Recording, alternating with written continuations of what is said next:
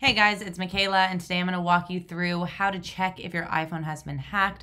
There are a couple of things that could turn you on to thinking that your iPhone is hacked. I'm going to walk you through them now. Or if you're just curious to see if these things are happening, you can jump on into the video as well. I'm also going to show you how to get rid of them. So the first thing we're going to jump in on is if you're getting this pop-up message a lot that says your iPhone has been hacked, you need to install this software. Don't do it. It is a scam. Most people know it's a scam, but some people, don't, and they hit that install button, and that leads them to having a broken-in iPhone, and the iPhone is then going to be hacked. So don't ever hit install. Only from your updates through the Apple iOS system should you install anything, or from the App Store. Even there, you have sketchy things going on. So just make sure that if you just accidentally tapped on a weird website and this comes up, don't hit install. If you did, or if you keep getting these, what we're going to do is get out of here. We're going to go to settings in our phone. We're going to go down to Safari, click on Safari, and then we're going to go down and where it says pop-up locks, we want to make sure that is enabled.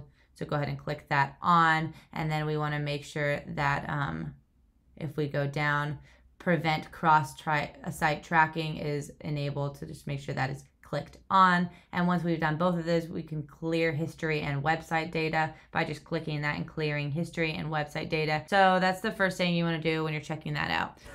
The next thing to look at if you're trying to figure out if your phone's been hacked is that if you're getting this green or orange buttons or lights at the top right hand corner of your screen, and you're not running an app that has a camera or recording a part of it, that is something to check out.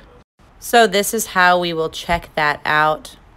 What you want to do is go to settings in your phone. We want to go to privacy. So once you're in settings, go down to privacy, click on camera, and then these are all the apps using your camera, and you can go through and unclick whichever apps you don't want to be able to use your camera, and then that will save on there. And the same for microphone. Go through and see what you don't want to be used on your microphone, and you'll be good to go there.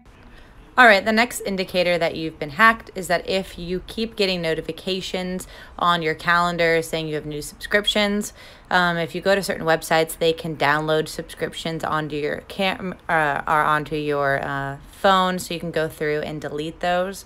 What you want to do is go to settings, and then we're going to go to calendar, then we're going to go to accounts, and here will be all your subscribed calendars. As you can see, I don't have any, but if you had some, you could delete those there, and then that way there's no additional subscribed calendars on your phone. All right, the next thing to check is that if you keep getting a message like this, it is an Apple ID sign-in request, basically saying that somebody's trying to sign into your account. So you want to make sure that is secure. Go to settings in your phone, and then we're going to go to password and security. From there, you want to make sure that two-factor authentication is turned on, and that you want to reset your password just to make sure that nothing or nobody has your password, and that they have to re-sign in if they had your password. So go ahead and do that now. And the last way to check if somebody's hacked your phone is that if in your settings, in your Apple ID, there is an unknown device. I'll show you how to get there now. If we go to our Apple ID, then we go down, you can see all of your devices here. If there's an unknown device, then you're going to want to go ahead and click on that device and remove the device from your network. If I click on this Mac, I can delete and remove from my account. That is all. If you guys have any questions on these, let us know in the comments below. If not, don't forget